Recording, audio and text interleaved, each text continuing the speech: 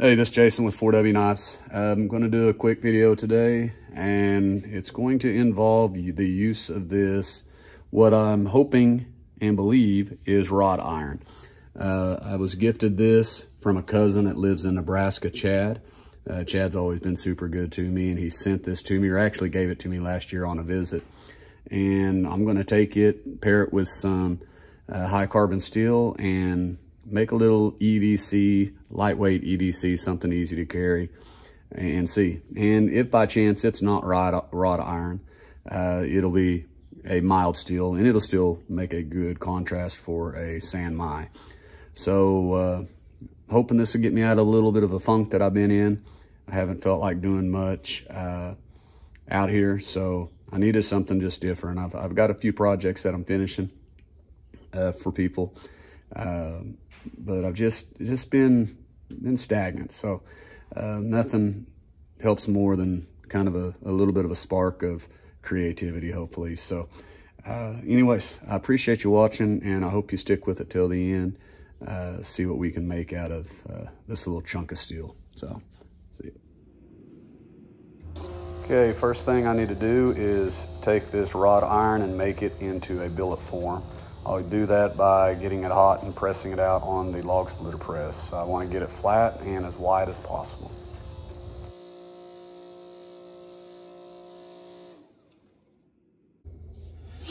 All right, I have the wrought iron smashed out and cut into lengths. These are 5.5 inches long, and I've got the 1095 high carbon steel in the middle.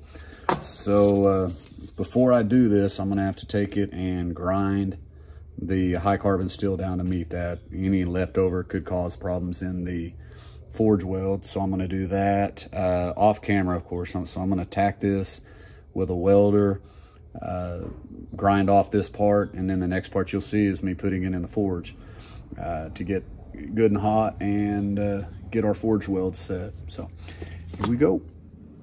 Just a couple of little hints or tricks that I found that helped me on my forge welding. I'll put it in the forge. After, of course, it's got to be clean of all debris, all dirt, use acetone, all of that. I like to use WD-40 on my billet once I've got it welded together. And I'll heat it up to a almost a dull red, just pretty hot. And I will go ahead and put some flux on it, which this is just the laundry detergent that you can buy. I think it's Mule Team 64 or something like that.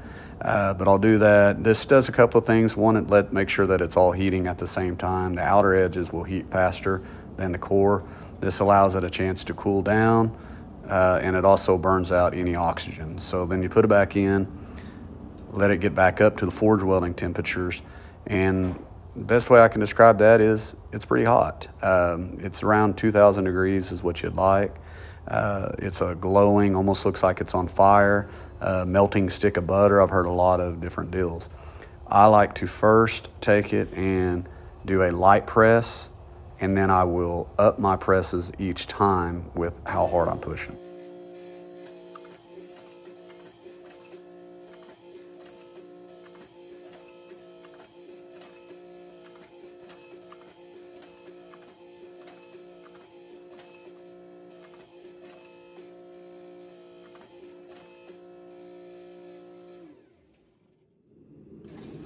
Once I get the billet forge welded together and to the width that I want, I'll take it to my roller mill. The roller mill is one of my favorite machines that I've got.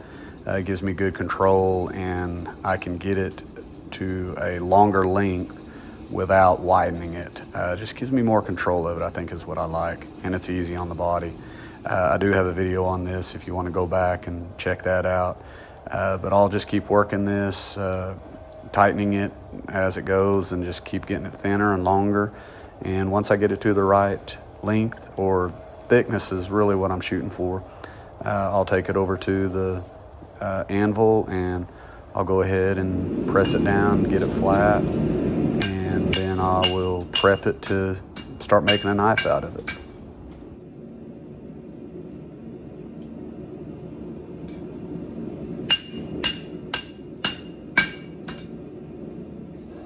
Okay, got it all drawn out, ready to go. I just sketched this together really quick. Got a skinner that I've made before, that's similar to that. But I thought with this little sheep's foot type edge on it, I thought it would just give it a little different look. I don't know, we'll see. But I'm gonna do stock removal, which is basically just tracing an image or drawing an image onto your steel, and then either grinding it out or cutting it out with a cutoff wheel or bandsaw or something like that. I'm going to use a cutoff wheel and then the grinder to get the shape out of it. And I'm doing this again. If you saw my last video, I did a sand my, and that's basically what this is wrought iron sand my. It's really hard to keep the core centered when you forge it.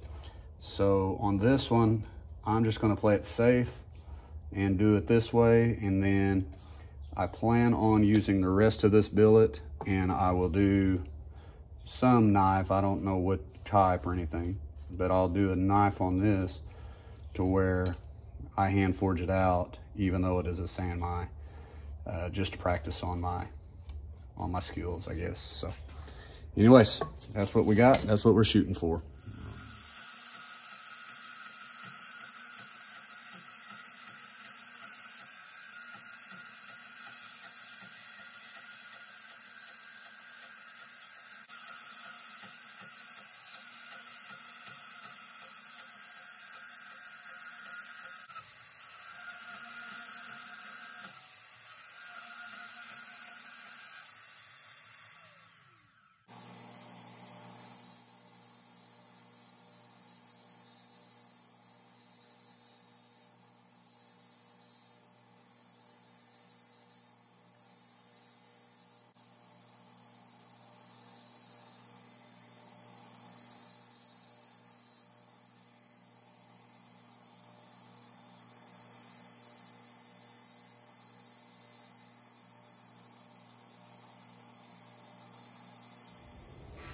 All right, here we are. I've lightly surface ground it just to get it pretty smooth.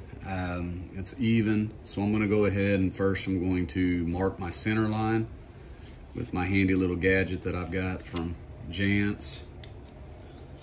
This just makes sure that the bevels are even on both sides. So I've got the center line, and then I need to get my how high at my bevels I want to go. So I'm just going to use this, just cheap Harbor Freight one, and I'm just going to scratch it in. Oops, didn't do a very good job of that. There, that first one wasn't right. So it's kind of messed up, but you get the point. I'll do the same on this side.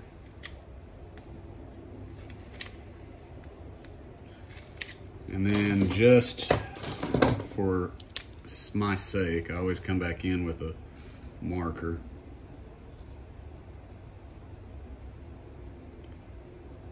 And just put a little bit there just so I can make sure I'm staying on course.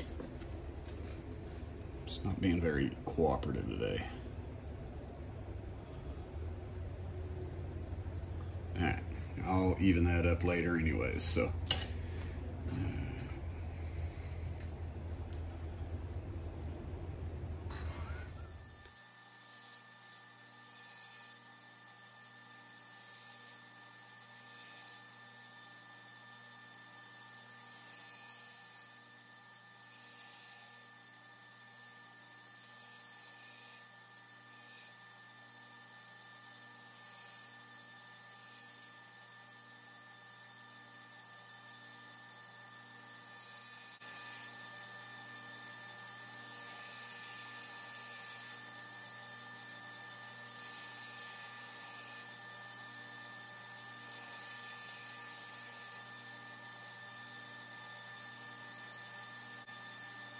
Okay, so I'm almost done with the rough grind. I've got the bevels about where I want them. So then I'll take it over and do 3 thermal cycles where I'll heat it up to critical temp, let it cool slowly.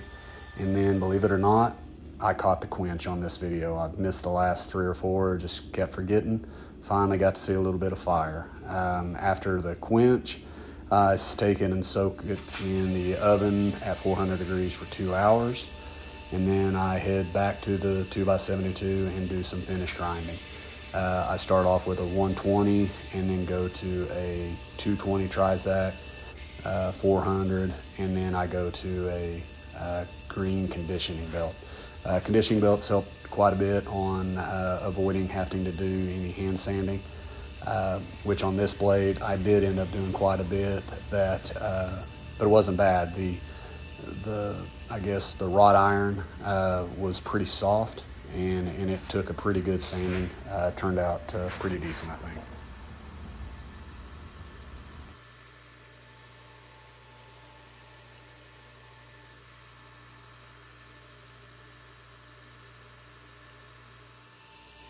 Off camera, I glued it up, and here you see me doing my shaping and overall contouring of the handle. I went with black G10.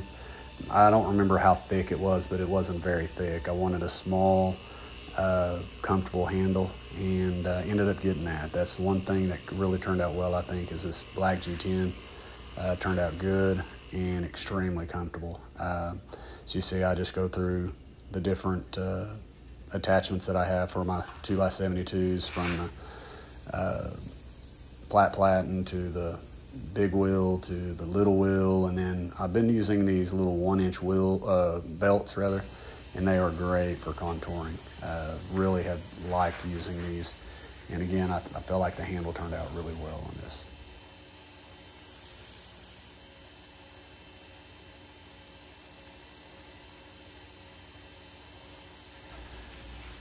All right, after some hand sanding and some buffing, got this little dude done. Pretty pleased with it. Really like that look of that wrought iron. There were a couple of things I didn't care for. You can see on this side of the blade, went one too many trips on the roller mill, got a little too thin. I wasn't able to grind out all the divots. But other than that, turned out well. It's not going to affect the functionality of the knife. It's just going to give it a little bit of character, we'll say. Core was centered. It looks good. I'll do wrought iron again. Next time I'll leave it thicker so I can grind it down a little bit more, so I can show a little bit more of the core. I think a little wrought iron is nice, a little too much is too much, as you can see on this. But I think it's gonna make a good knife. I'll end up making a sheath for it, and hopefully get this little dude to home. I appreciate you watching. And as always, you can find me on Facebook at 4W Knives.